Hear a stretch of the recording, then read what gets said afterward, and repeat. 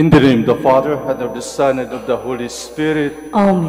Grace to you and peace from God our Father and the Lord Jesus Christ. And with your spirit. Good evening. Good evening, Father. Welcome to the minor Basilican Shrine of Our Lady of the Rosary of Manaoag in tonight's SIMBANG GABI. God's messenger announces to Zechariah that he will have a son. Zechariah could not bring himself to believe this extraordinary news. The name given to the promised son is Yohanan or John, which means God is gracious. Indeed, the conception of John the Baptist is a manifestation of God's graciousness, which will reach its culmination in the birth of the Messiah. This glimpse of the messenger who will prepare the way of the Lord fills us with joy and gladness, for indeed salvation is so close. Brothers and sisters, let us now acknowledge our sins and so prepare ourselves to celebrate the sacred mysteries. You were sent to heal the contrite of heart. Lord, have mercy. Lord, have mercy. You came to call sinners. Christ, have mercy. Christ, have mercy. You are seated at the right hand of the Father to intercede for us.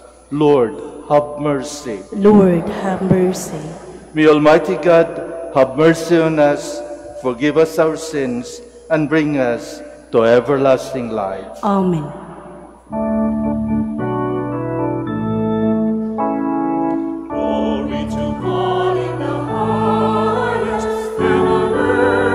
Peace to people of good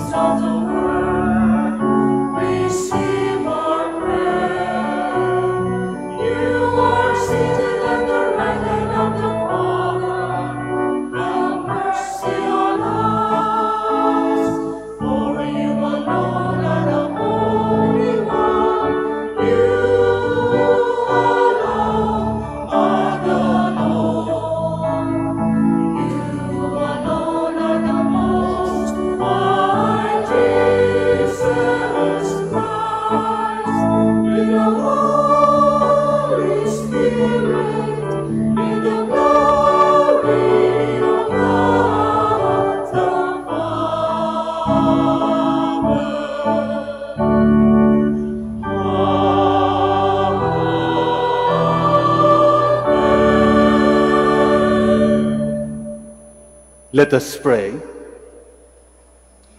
O God, who through the childbearing of the Holy Virgin graciously revealed the regions of your glory to the world, grant, we pray, that we may venerate with integrity of faith the mystery of so wondrous an incarnation, and always celebrate it with due reverence. Through our Lord Jesus Christ, your Son, who lives and reigns with you in the unity of the Holy Spirit, God, forever and ever. Amen. Please be seated.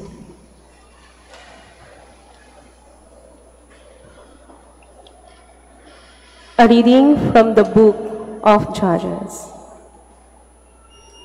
There was a certain man from Zorah, of the clan of the Danites, whose name was Manaoag.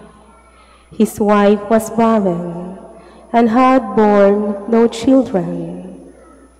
An angel of the Lord appeared to the woman and said to her, "Though you are barren and have had no children, yet you will conceive and bear a son. Now then, be careful to take no wine or strong drink, and to eat nothing unclean. As for the son you will conceive and bear, no razor shall touch his head. For this boy is to be consecrated to God from the womb. It is he who will begin the deliverance of Israel from the power of the Philistines." The woman went and told her husband, "A man of God came to me. He had the appearance of an angel of God, terrible indeed. I did not ask him where he came from, nor did he tell me his name. But he said to me, 'You will be with child and will bear a son. So take neither wine nor strong drink, and eat nothing unclean. For the boy shall be consecrated to God from the womb until the day of his death.' The woman bore a son and named him Samson. The boy grew up, and the Lord blessed him. The Spirit of the Lord stirred him." The word of the Lord. Thanks be to God.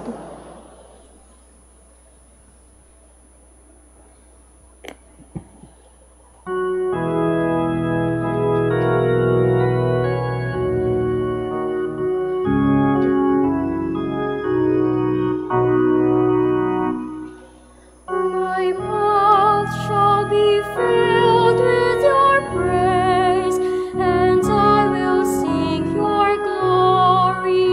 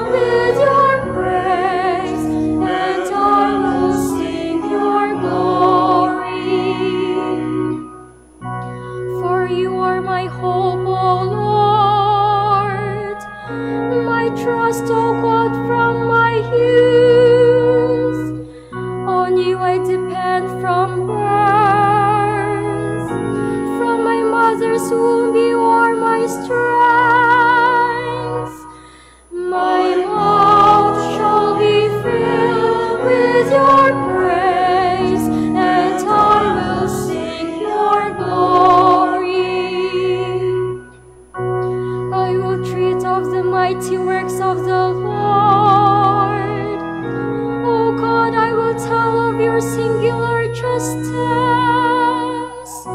O God, you have taught me from my youth, until the present I proclaim your wondrous deeds.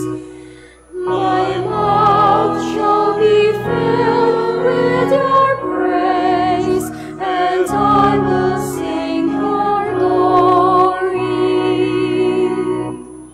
Please stand.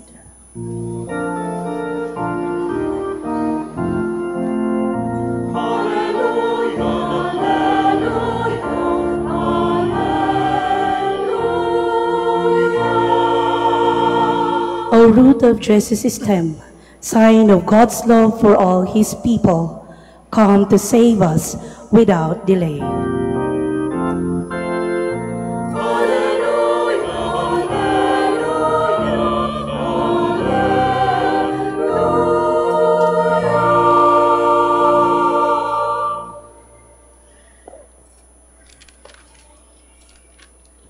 The Lord be with you. And with your spirit.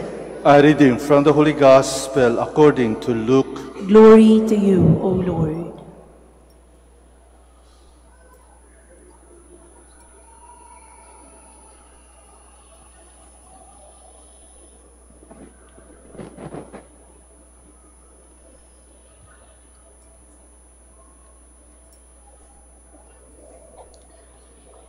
In the days of Herod, king of Judea, there was a priest named Zechariah of the priestly division of Abia.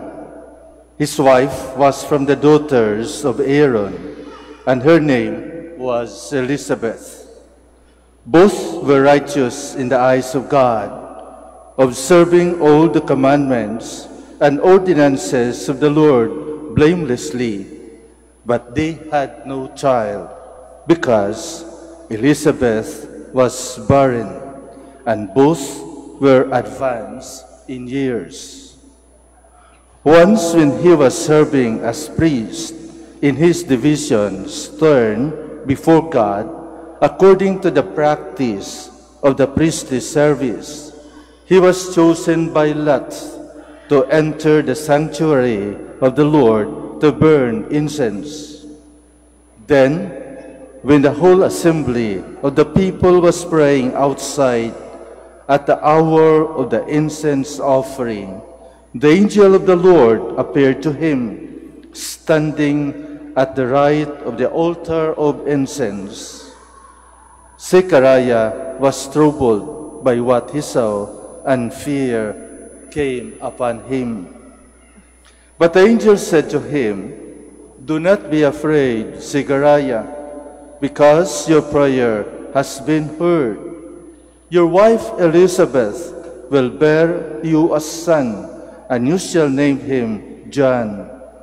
And you will have joy and gladness, and many will rejoice at his birth, for he will be great in the sight of the Lord.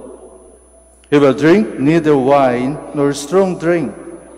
He will be filled with the Holy Spirit, even from his mother's womb. And he will turn many of the children of Israel to the Lord their God. He will go before him in the spirit of power of Elijah, to turn the hearts of fathers toward children, and the disobedient to the understanding of the righteous, to prepare a people fit for the Lord." Then Zechariah said to the angel, "How shall I know this? For I am an old man, and my wife is advanced in years." And the angel said to him in reply, "I am Gabriel, who stand before God. I was sent to speak to you and to announce to you this good news. But now you will be speechless and unable to talk until the day these things take place, because you did not believe my words, which will be fulfilled at their proper time."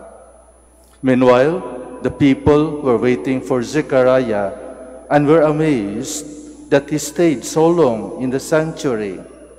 But when he came out, he was unable to speak to them, and they realized that he had seen a vision in the sanctuary. He was gesturing to them, but remained mute. Then, when his days of ministry were completed, he went home. After this, his wife Elizabeth conceived, and she went into seclusion for 5 months, saying, "So has the Lord done for me at a time when he has seen fit to take away my disgrace before others." The Gospel of the Lord. Praise to you, Lord Jesus Christ. Please be seated.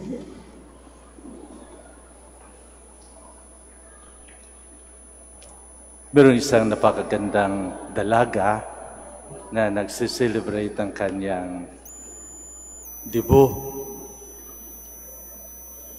Siyempre, nakahanda ang lahat, kumpleto, may cotillion, merong 18 roses at cake.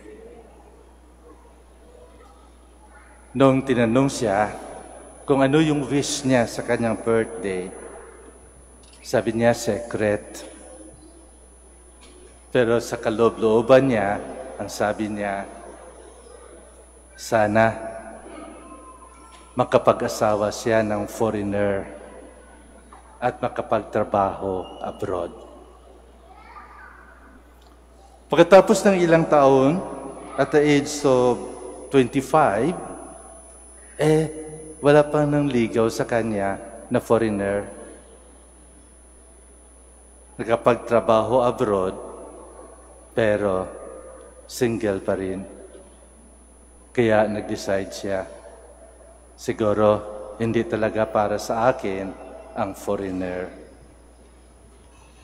Kahit Pilipino na lang, pero kailangan doktor siya upang mayaman. Ayan, yun ang wish niya. After 25 years, gusto niya kasi doktor. Sabi niya, uwi na lang ako. Matagal na rin ako dito. At umuwi siya. Pagdating ng 30 years, aba, wala pa rin. Sabi niya, kahit engineer na lang, okay na sa akin. Mayaman din yun. After 30 years, 35 years, hanggang 40 years, tinitingnan niya ang kanyang mukha sa salamin. Aba, may mga wrinkles na. Sabi niya, si Lord naman, tumatanda na ako bakit wala pa rin nagkagusto sa akin? Engineer na lang nga yung hinihingi ko. Lord, sabi niya, pwede ba kahit sino na lang? Kahit sino na lang yung wish niya. Siguro, nag-attend siya ng simbang gabi. At sa simbang gabi na ito, sana matuloy na ang kanyang wish na kahit sino na lang. Basta mayroong manliligaw sa kanya. Mga kapatid, alam ko lahat tayo may inaasahan at inaasa sa ating buhay. We have hopes of certain things that will happen in our life. Mayroong mga nagustuhan tayo na dapat mangyayari sa buhay natin. Habang tumatanda tayo, habang lumilipas ang panahon, meron tayong mga wish. At yung wish na yan ay inaasahan natin na maganap. Katulad nitong dalawang babae dito sa ating pagbabasa sa gabing ito. Sa unang pagbasa, si Manoah, hindi lang pinangalanan ang kanyang asawa, ang wish nila na magkaroon ng anak. Hanggang tumanda sila, wala pa rin nangyari. Sigurado, nagdasal sila. In His time, God came to their life. And God gives them Samson, one of the judges, to save Israel. That is the purpose. And here in our gospel, it is very touching. Bakit? Dito mag-asawa, faithful, and very devoted to God, yet kulang ang kanilang buhay. Para sa mga Israelitas, ang isang babae, ang isang asawa na hindi makapagbigay ng anak o hindi makapanganak, disgrace sa pamilya. Para bagang may penalty para sa kanya. May kasalanan. Kaya nakakahiya. Kaya ito yung dasal nila. Ito yung dasal nila. But they never say hopeless in their life. They keep on praying. And that is why when the angel appeared to Zechariah while he was fulfilling his duties at the sanctuary, the angel told him, "Your prayer is answered." Answered prayer. And what is that prayer? That his wife, Elizabeth, will bear him a son. Nagulat si Zechariah. Bakit? Nagduda siya. Yung hinihingi nila na magkaroon ng anak upang masave sa disgrace ang kanyang asawa, pinagdudahan pa. At bakit nagdududa siya? Very realistic lang po si Zechariah siguro. Sabi niya, sa tandang ko ito, sa tanda na ni Elizabeth, tuyo na, magkaanak pa kaya?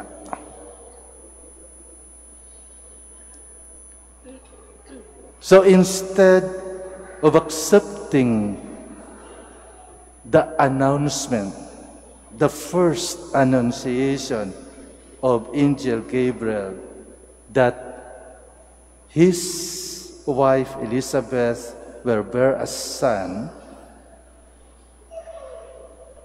Gabriel told him, "Because you do not believe, I will make you speechless, mute, until the time when your son will be born."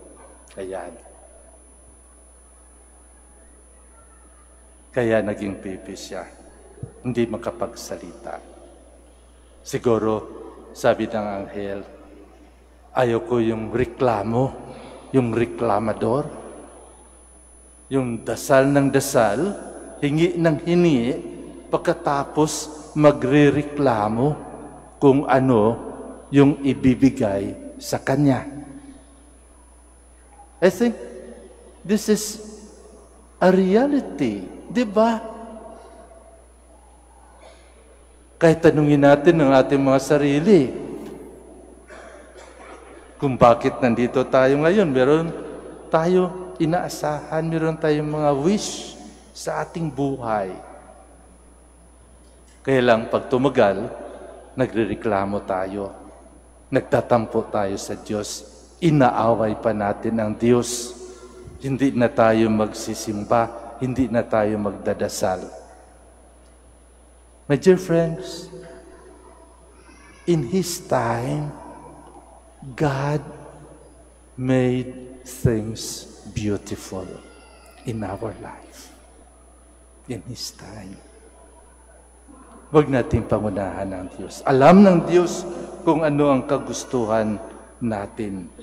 Alam ng Diyos kung ano ang dapat ibigay sa atin. I think we have to reflect on what Elizabeth, in the last part of our gospel, said.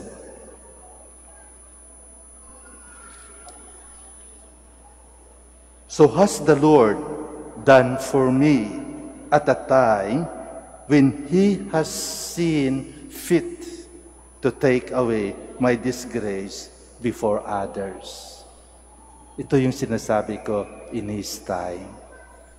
In His time, God fulfilled His promise. But that promise must be a promise that we hope for.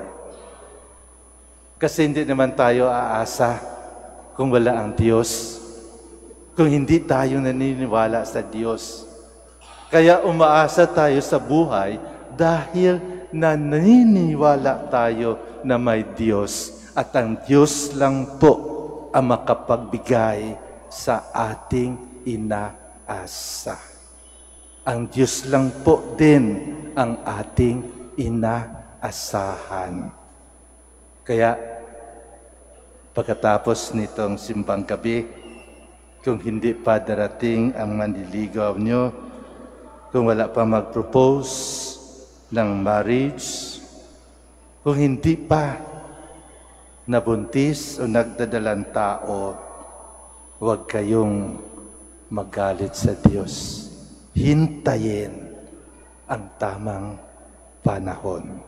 In His time, God made all things beautiful in your life. We'll stand. The Almighty Father's generosity is immeasurable. In due time, He will grant the aspiration of His people. With confidence, we implore Him, Father, be gracious to us. Father, be gracious to us.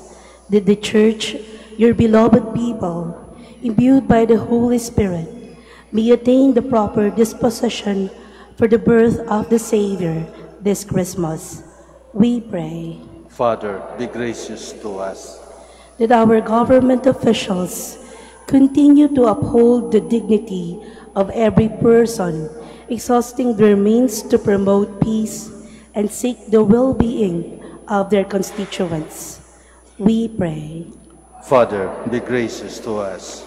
That parents may welcome children with love and responsibility and help them discover your will, O Father. We pray. Father, be gracious to us.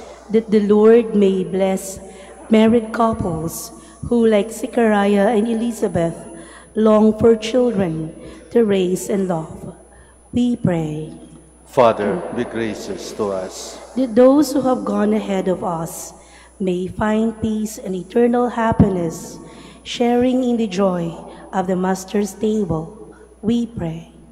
Father, be gracious to us. Let us pray for the urgent concerns of our community and our personal intentions.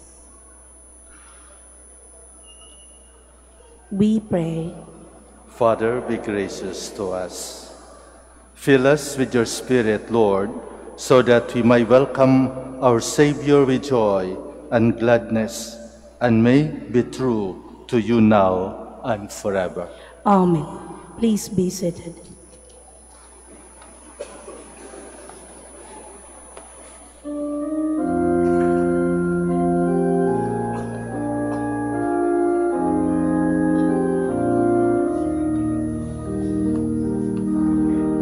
Panginoon,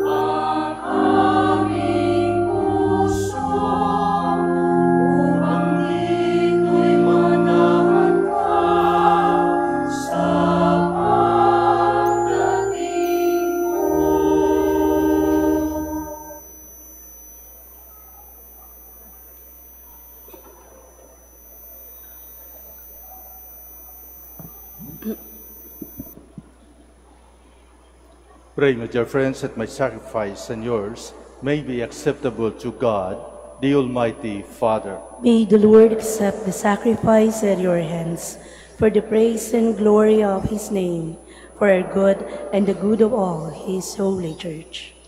Look in favor, we pray, O Lord, on the offerings we lay upon your altars, so what we bring despite our weakness may be sanctified by your power, through Christ our Lord. Amen. The Lord be with you. And with your spirit. Lift up your hearts. We lift them up to the Lord. Let us give thanks to the Lord our God. It is right and just. It is really right and just, our duty and our salvation, always and everywhere to give you thanks, Lord, Holy Father, Almighty and eternal God, through Christ our Lord. For all the oracles of the prophets foretold him, the Virgin Mother longed for him, with love beyond all telling. John the Baptist sang of his coming and proclaimed his presence when he came. It is by his gift that already we rejoice at the mystery of his nativity, so that we may find us watchful in prayer and exultant in his praise. And so with angels and archangels, with thrones and dominions, and with all the hosts and powers of heaven, we sing the hymn of your glory, as without end we acclaim.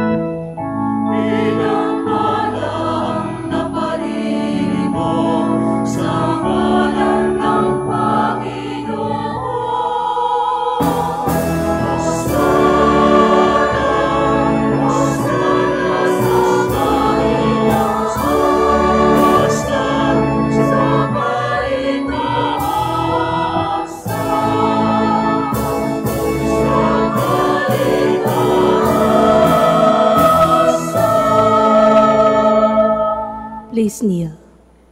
You are indeed holy, O Lord, and all you have created rightly gives you praise. For through your Son, our Lord Jesus Christ, by the power and working of the Holy Spirit, you give life to all things and make them holy, and you never cease to gather a people to yourself, so that from the rising of the sun to its setting, a pure sacrifice might be offered to your name. Therefore, O Lord, we humbly implore you, by the same Spirit, graciously make holy these gifts we have brought to you for consecration, that they may become the body and blood of your Son, our Lord Jesus Christ, at whose command we celebrate these mysteries. For the night he was betrayed, he himself took bread, and giving you thanks, he said the blessing, broke the bread, and gave it to his disciples, saying, "Take this, all of you, and eat of it, for this is my body, which will be given up for you."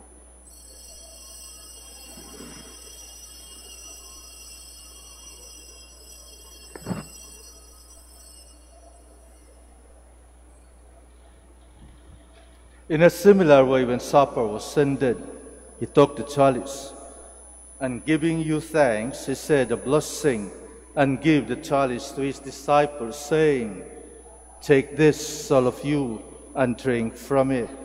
For this is the chalice of my blood, the blood of the new and eternal covenant, which will be poured out for you and for many for the forgiveness of sins. Do this in memory of me."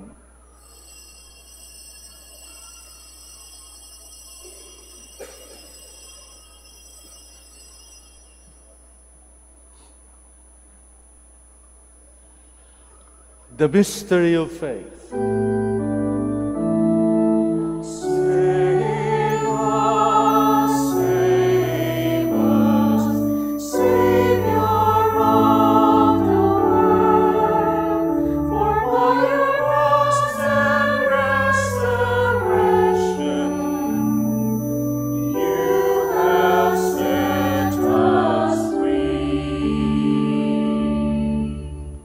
Therefore, O Lord, as we celebrate the memorial of the saving passion of your Son, his wondrous resurrection and ascension into heaven, and as we look forward to his second coming, we offer you in thanksgiving this holy and living sacrifice.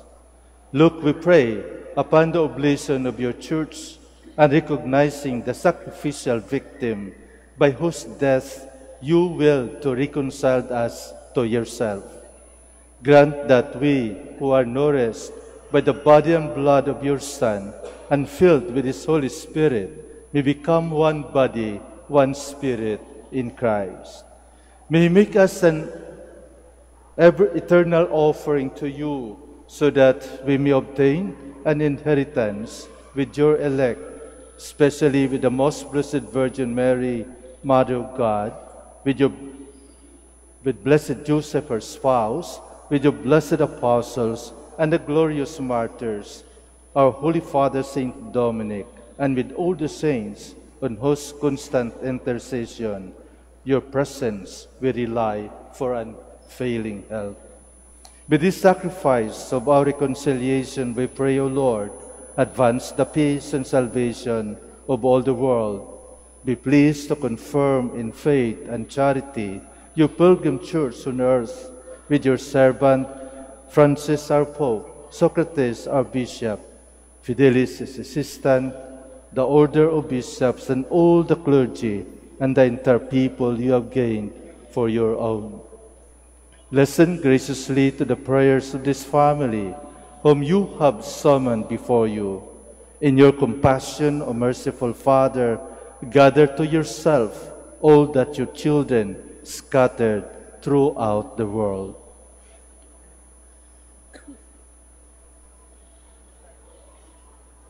Through him, and with him, and in him, O God, Almighty Father, in the unity of the Holy Spirit, all glory and honor is yours forever and ever.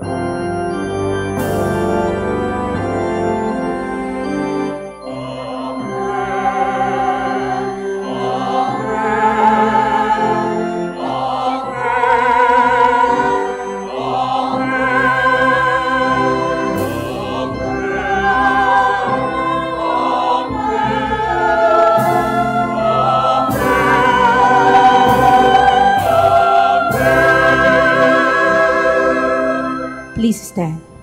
At the Savior's command and formed by divine teaching, we dare to say,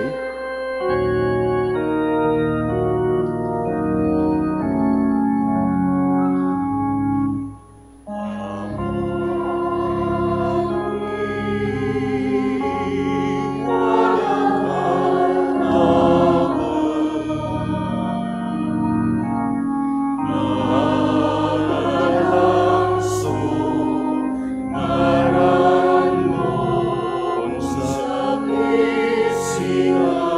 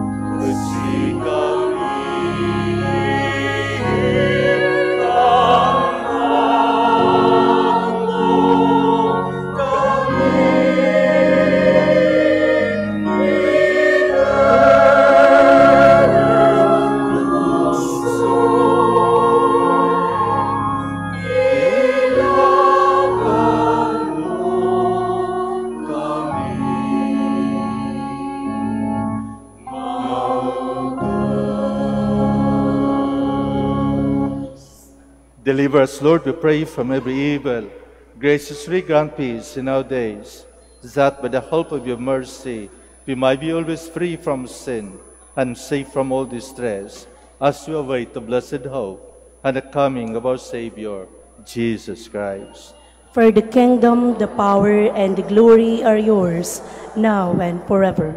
Lord Jesus Christ, who said to your apostles, "Peace I leave you, my peace I give you," look not on our sins, but on the faith of your church, and graciously grant her peace and unity in accordance with your will, who live and reign forever and ever. Amen. The peace of the Lord be with you always. And with your spirit. Let us offer each other the sign of peace.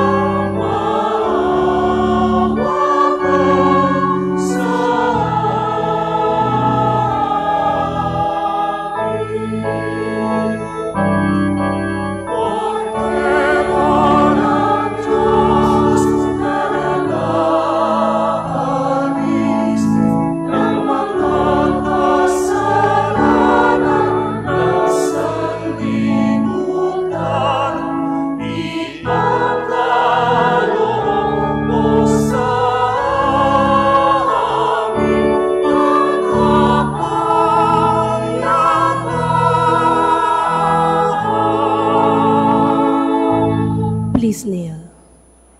Behold Jesus, the Son of the living God, the Lamb of God who takes away the sins of the world.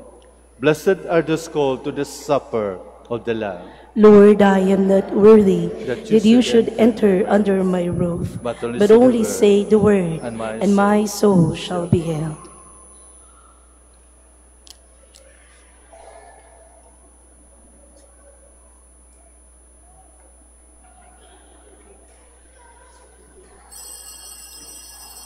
Paalaala po sa lahat, sa inyong pagtanggap ng komunyon, pakibaba na po ang face mask. Kapag sinabi sa inyo, Body of Christ, tanggapin ng inyong dalawang kamay ang hostya at sumagot ng Amen. At isubo na agad ang hostya upang maiwasan po ang pagkahulog nito.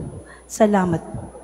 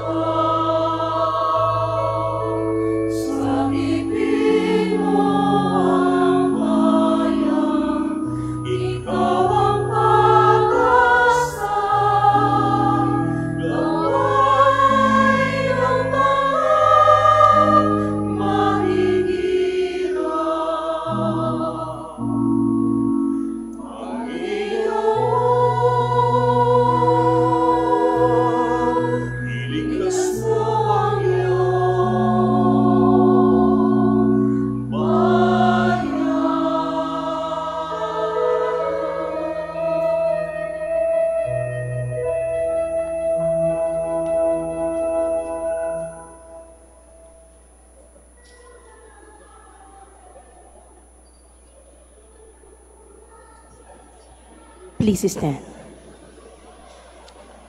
Let us pray. Almighty God, we give you thanks for the gifts you have bestowed. Great in us a desire for blessing yet to come, that we may welcome the birth of Christ our Savior with free and devoted hearts. We make our prayer to Christ our Lord. Amen. Maraming salamat po sa lahat sa inyong panahon na makikisa sa ating selebrasyon sa gabing ito.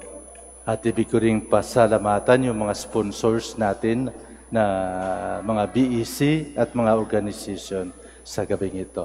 Maraming salamat po at huwag tayo mawalan ng pag-asa. God is always with us and God will fulfill His promise to us. Ingat po tayo. The Lord be with you. And with your spirit. Bow down for the blessing. May your family always rejoice together, O God, over the mysteries of redemption they have celebrated, and grant its members the perseverance to attain the effects that flow from them. Through Christ our Lord. Amen. And may the blessing of Almighty God, the Father, and the Son, and the Holy Spirit come down on you and remain with you forever. Amen. Go in peace. The Mass is ended. Thanks be to God.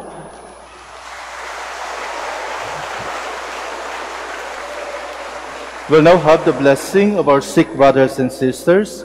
Please remember the names of your loved ones who are sick at home or in the hospital. We will also bless your religious articles. Our help is in the name of the Lord, who made heaven and earth. Let us pray. God, our Almighty Father, by your blessing you give us strength and support in our frailty. So we kindly restore our sick brothers and sisters, free them from all illness, and restore them to good health through the intercession of Our Lady of the Rosary of Manaoag, so that in the sure knowledge of your goodness, they will gratefully bless your holy name, in the name of the Father, and of the Son, and of the Holy Spirit. Amen. For your religious articles, in memory of the mysteries of the life, death, and resurrection of our Lord Jesus Christ, to the honor and glory of the Blessed Virgin Mary, Mother of Christ, Mother of the Church, Our Lady of the Rosary of Manaoag, may all these rosaries, images, candles, oil, and other religious articles be blessed and made holy, in the name of the Father, and of the Son, and of the Holy Spirit. Amen.